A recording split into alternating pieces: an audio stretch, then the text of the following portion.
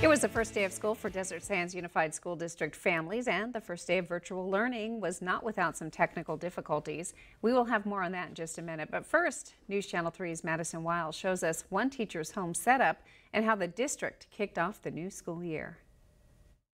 Fifth grade teacher Allison Hodges welcoming her class to the 2021 school year virtually. Good morning, fifth graders. Can you guys hear me? Can I get a thumbs up if you can hear me?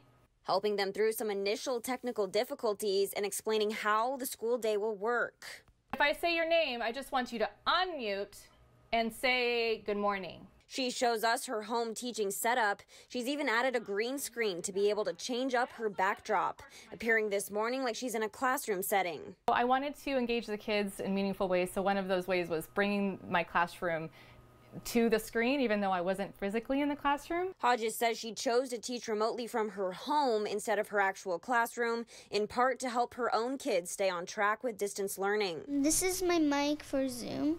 She has a son and daughter, both students within the district. I feel like excited, but I'm also kind of scared a little bit. Her daughter Zoe, a fourth grader. I'm scared what if I mess up on a problem on the first day of school?